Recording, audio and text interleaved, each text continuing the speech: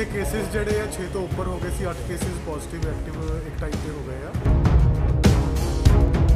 Social distancing ਜਿਹੜੀ ਆ ਉਹ ਬਣਾ ਕੇ ਰੱਖੋ।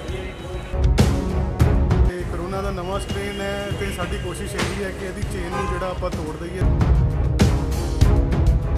ਗੜ੍ਹਸ਼ੰਕਰ ਵਿੱਚ ਵੱਧ ਰਹੇ ਕਰੋਨਾ ਦੇ ਮਾਮਲਿਆਂ ਨੂੰ ਲੈ ਕੇ ਪ੍ਰਸ਼ਾਸਨ ਨੇ ਸਖਤੀ ਸ਼ੁਰੂ ਕਰ ਦਿੱਤੀ ਹੈ। ਗੜ੍ਹਸ਼ੰਕਰ ਦੇ ਵਾਰਡ ਨੰਬਰ 4 ਮੁਹੱਲਾ ਭੱਟਾ ਨੇੜੇ ਰਾਮ ਮੰਦਿਰ ਨੂੰ ਮਾਈਕਰੋ ਕੰਟੋਨਮੈਂਟ ਜ਼ੋਨ ਘੋਸ਼ਿਤ ਕੀਤਾ ਗਿਆ ਹੈ। ਇਸ ਜ਼ੋਨ ਵਿੱਚ ਸਿਰਫ ਐਮਰਜੈਂਸੀ ਸੇਵਾਵਾਂ ਜਾਰੀ ਰਹਿਣਗੀਆਂ।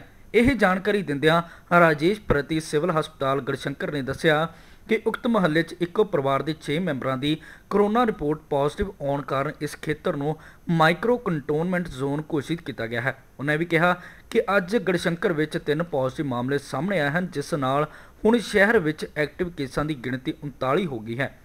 ਉਹਨਾਂ ਲੋਕਾਂ ਨੂੰ ਅਪੀਲ ਕੀਤੀ ਹੈ ਕਿ ਉਹ ਸਿਹਤ ਵਿਭਾਗ ਵੱਲੋਂ ਜਾਰੀ ਹਦਾਇਤਾਂ ਦੀ ਸਖਤੀ ਨਾਲ ਪਾਲਣਾ ਕਰਨ ਤਾਂ ਜੋ ਕਰੋਨਾ ਵਾਇਰਸ ਤੋਂ ਬਚਿਆ ਜਾ ਸਕੇ। 4 ਗੜ੍ਹਸ਼ੰਕਰ ਦਾ ਜਿਹੜਾ ਆ ਇੱਥੇ ਮਾਈਕਰੋ ਕੰਟੇਨਮੈਂਟ ਜ਼ੋਨ ਬਣਾਇਆ ਹੈ ਡੀਸੀ ਮੈਡਮ ਦੇ ਆਰਡਰ ਤੋਂ ਬਾਅਦ। ਇੱਥੇ ਕੇਸਿਸ ਜਿਹੜੇ ਆ 6 ਤੋਂ ਉੱਪਰ ਹੋ ਗਏ ਸੀ। 8 ਕੇਸਿਸ ਪੋਜ਼ਿਟਿਵ ਐਕਟਿਵ ਇੱਕ ਟਾਈਮ ਤੇ ਹੋ ਗਏ ਆ। ਇਸ ਕਰਕੇ ਕੰਟੇਨਮੈਂਟ ਜ਼ੋਨ ਬਣਾਇਆ ਔਰ ਇੱਥੇ ਸੈਂਪਲਿੰਗ ਚੱਲ ਰਹੀ ਹੈ। ਤੇ ਕਰੋਨਾ ਦਾ ਨਵਾਂ ਸਟ੍ਰੇਨ ਹੈ ਤੇ ਸਾਡੀ ਕੋਸ਼ਿਸ਼ ਇਹੀ ਹੈ ਕਿ ਇਹਦੀ ਚੇਨ ਨੂੰ ਜਿਹੜਾ ਆਪਾਂ ਤੋੜ ਦਈਏ ਤਾਂ ਕਿ ਆਪਣਾ ਸ਼ਹਿਰ ਬਾਕੀ ਬਚੇ ਰਹੇ। ਬਾਕੀ ਵੀ ਲੋਕਾਂ ਨੂੰ ਇਹੀ ਸਾਡੀਆਂ ਹਦਾਇਤਾਂ ਆ, ਮਾਸਕ ਪਾਓ, ਬਾਰ-ਬਾਰ ਹੱਥ ਧੋਵੋ, ਬਿਨਾਂ ਕੰਮ ਤੋਂ ਬਾਜ਼ਾਰ ਨਾ ਜਾਓ ਔਰ ਸੋਸ਼ਲ ਡਿਸਟੈਂਸਿੰਗ ਜਿਹੜੀ ਆ ਉਹ ਬਣਾ ਕੇ ਰੱਖੋ। ਪ੍ਰਾਈਮ ਉਹਦੇ ਲਈ ਹੁਸ਼ਿਆਰਪੁਰ ਤੋਂ ਗੁਰਦੀਪ ਸਿੰਘ ਦੀ ਰਿਪੋਰਟ।